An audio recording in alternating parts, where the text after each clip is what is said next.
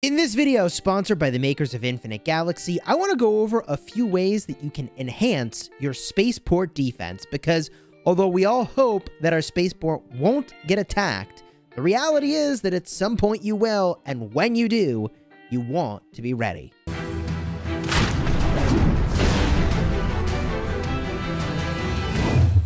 Hello my friends and welcome back. I'm Chisgule Gaming, and today we're getting a look at spaceport defense, and a part of what got me thinking about this activity again was that when I was playing in the Outermost Crusade, my city got swarmed and I was pretty much out of warships at that point, and it was GG. But that got me wondering, are there things that you should be doing to enhance your spaceport's defenses? So let's talk a little bit about that now. And I even have, I think, still these reports in my favorites from when my spaceport got attacked here. And at the time, I was holding like 3 different auto mines in the Outermost Crusade, and you don't have to know what auto mines are or the Outermost Crusade is. If I hit replay, unfortunately, the battle log doesn't exist or is expired. I'm pretty sure that was the case actually the second the battle completed. But one thing that I want to show you is that every single flagship you have in your spaceport will actually defend it if you have that in your settings to work that way. So I got some amount of a little bit of extra value, I guess, from all these different flagships that I have worked on over time. And theoretically, if I actually had more of these leveled up, it would be more relevant. But I don't, and I imagine I won't for a very long time. Now, the place where you can go and get a closer look at your defenses is in that section of your spaceport where you see defense listed. I've got a defense building level 29, my defense center. And the defense center we will talk about a little bit more in just a minute here, and all the buildings that can support your city's defense. What I want to talk about first is the reinforcement fleet. So this is the section where you can get a look at what all is in your spaceport from other players.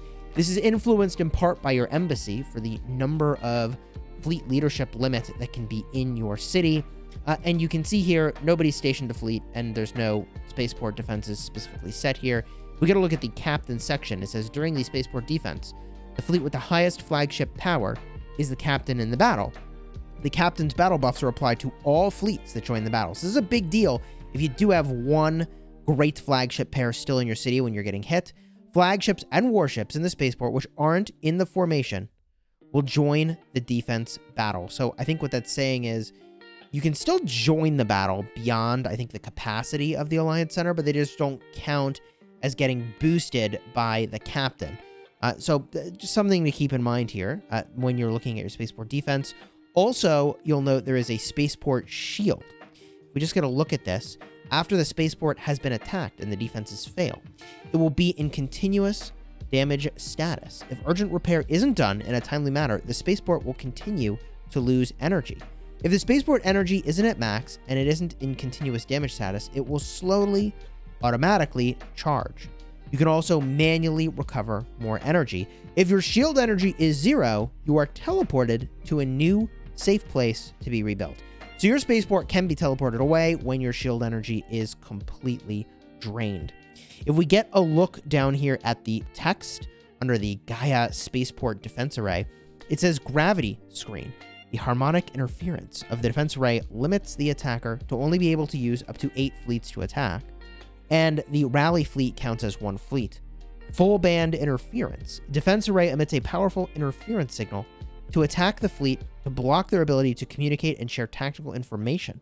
The more fleets a commander dispatches, the bigger the interference. The interference takes effect according to the order the fleets entered the battlefield.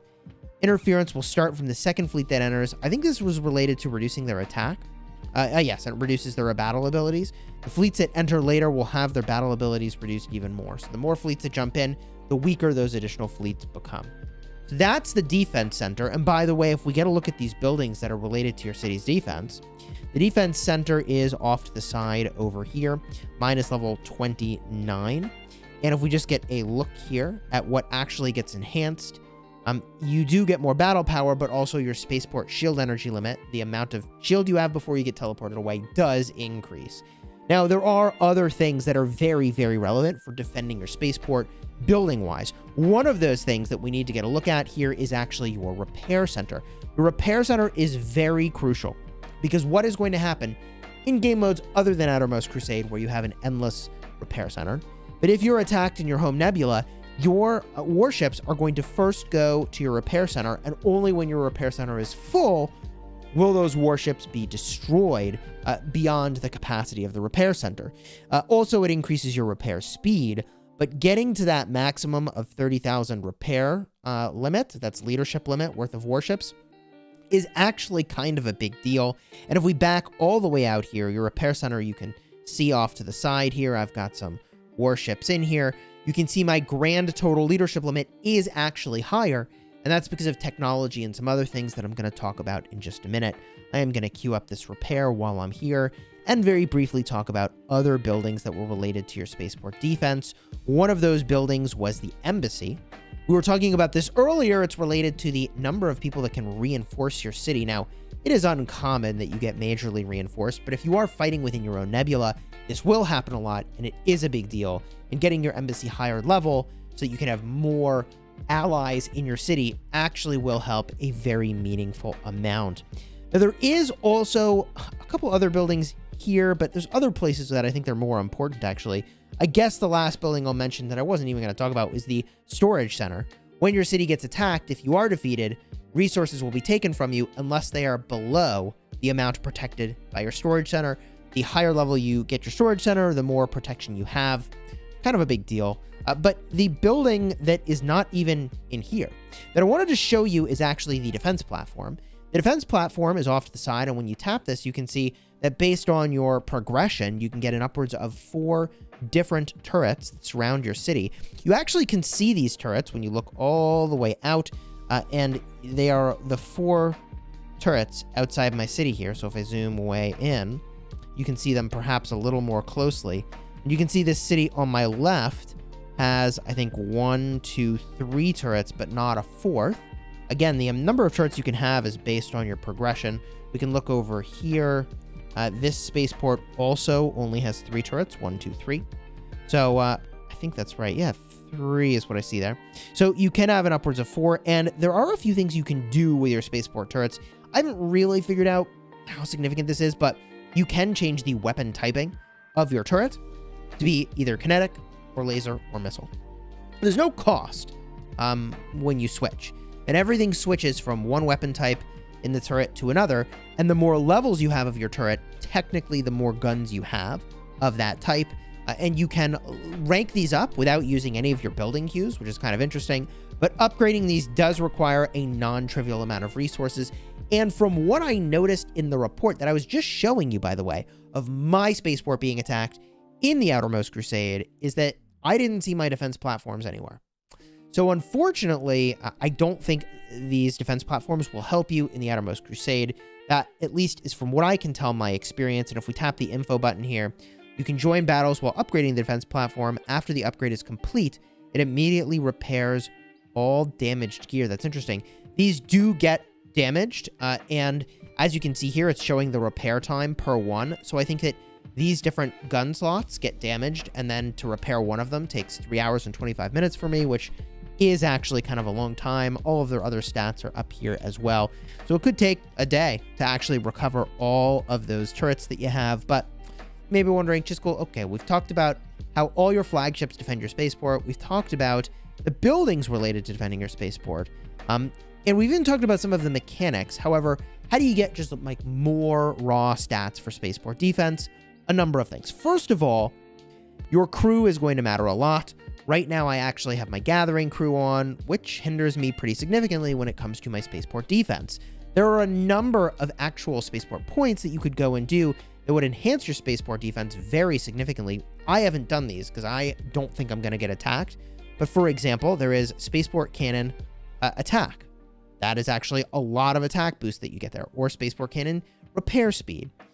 Also, spaceport cannon hit points. So the tech tree has a number of things that will actually help a lot. Also, I'll point out the command tree is pretty good. All your flagships are going to defend your spaceport, and there are things in here that enhance your flagships. In addition, even in the logistics section, we've got a few things related to spaceport defense. Specifically, you can get more ships need repair limit bonus. I mean, if you think you're going to get attacked when you're sleeping and you're not going to throw on a peace shield, which is something I'll talk about in just a bit, then having more repair limit actually is a good idea, because that makes it so that if you get zeroed, basically people will attack you repeatedly until you're out of warships entirely. The only thing you'll have left is what is in your repair center, so that is really valuable to have more repair limit bonus. And specifically, there are crew members here. Here's one that I have in my gathering crew, because he's the logistics commander, but he gives more repair limit bonus, which is pretty nice. So that's something that most people won't use, because for active fighting, it just feels like you almost don't need it. However, if we just get a look here, this is not the only place where you can enhance your spaceport's defensive capabilities. In fact, if we get a look at the core module, and that's not the core module, here's the core module. A rightly neglected section is the command section. I don't think that this commander section is all that great, with the exception of a few very important points. I mean, boosting your flagship is good, but compared to boosting everything in the weapon tree, I went and I maxed weapon. I feel like that's probably the strongest play. However, if I had just a little more core module, I would unlock more fleet leadership limit. Not relevant for defending your spaceport, but this whole section on the right is actually related to spaceport defense. So for example, spaceport defense cannon attack, and spaceport defense cannon hit points. And over here is spaceport defense cannon armor and shields. And over here is the repair speed. And along the way, there's even ships need repair limit bonus.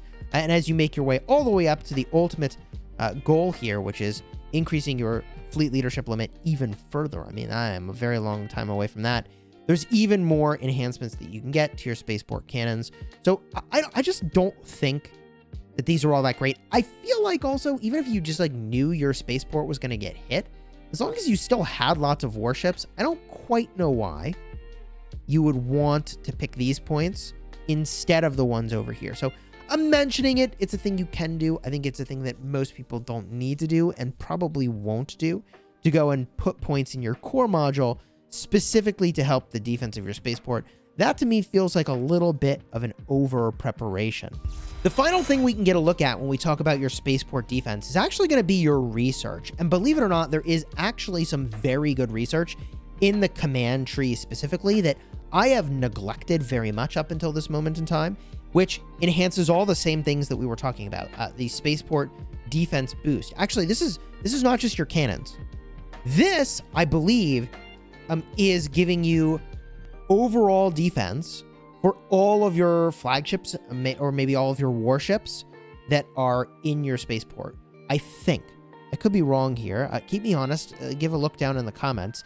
This is spaceport cannon defense, and this is spaceport defense cannon armor and shields. But this first one actually might just be defense of all warships that are in your spaceport. And then you also can fortify your weapon over here, cannon hit points. So you get the idea here. And this, by the way, is the tree in which you can unlock these additional platforms. I just scrolled past that particular technology. Spaceport weapon expansion is how you get that final cannon for your spaceport defense, which is pretty solid. And maybe this is the one I was thinking of. Maybe this is the one that is for all fleets in your garrison. This is just 2% hit point boost for increasing the hit points of your spaceport defense fleets.